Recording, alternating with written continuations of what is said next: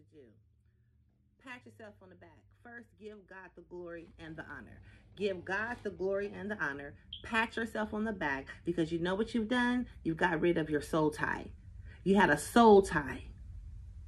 He don't have the power that he used to have, but he thinks he still has it. Now, anything he says, anything he does, just rolls off like oil and water. It don't even mix.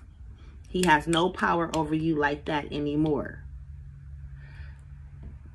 Pat yourself on the back. Give yourself a round of applause and a seal of approval. Because you woke up. You woke up and you realized that you are a queen. Your queen consciousness has been awakened. And what that old soul tie used to be able to do, used to be able to shut you down, and he can no longer do that. And now he's mad and upset and harbor ill will and bitterness. No more. Forgive him, forgive yourself, and move forward. And I'm proud of you.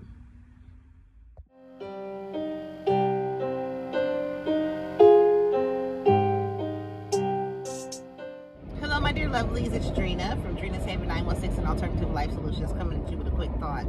A thought on joking. Laughter is good for the soul.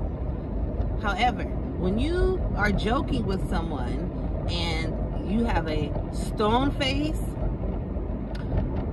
at the end of the joke, you don't say, ha ha ha, I'm just joking. You just leave it at the stone face. How is a person supposed to receive that? They're supposed to receive it just as it was intended. So let's give an example.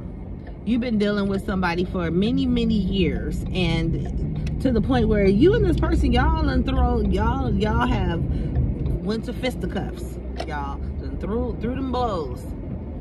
And you tell this person something respectfully, and their response to you is, don't get your ass whooped out here. Period. No laughing, no, nah, I'm just playing. No joking, no nothing. They just smash off.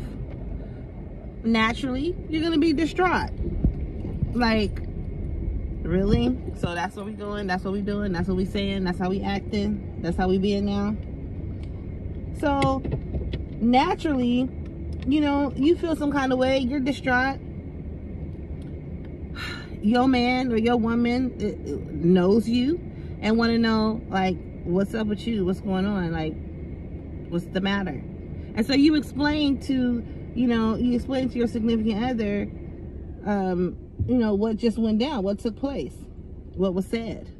And naturally, if he or she loves you, they're going to address the situation. So, respectfully, the situation was addressed, and it was just simply, you cannot talk to my woman like that. It's my woman. Period. That's it. Months go by. Unbeknownst to you, the person that made the jokingly threat was still harboring that. So they bring it to your attention. You know I was just joking, right? Actually, no, I didn't know that you were just joking.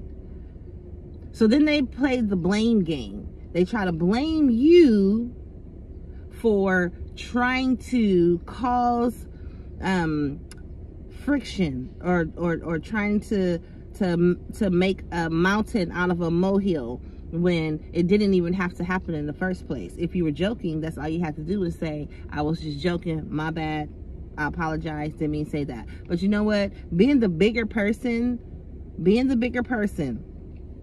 if it were me in my situation, I would just say, you know what? Don't, it wasn't my intention to try to cause friction. That wasn't my intention. I had no idea you were joking. Past behavior equals present. How do you say it? Past behavior predicts present, or present day, future, or however, you know what I'm talking about. I think you all know what I'm trying to say. If if you fought with someone before and you know what they're capable of, and then they make a joke like that, you kind of take that kind of serious. So my golden nugget for you all today: if you are going to joke with someone, make sure at the end of the joke you let them know that you're joking.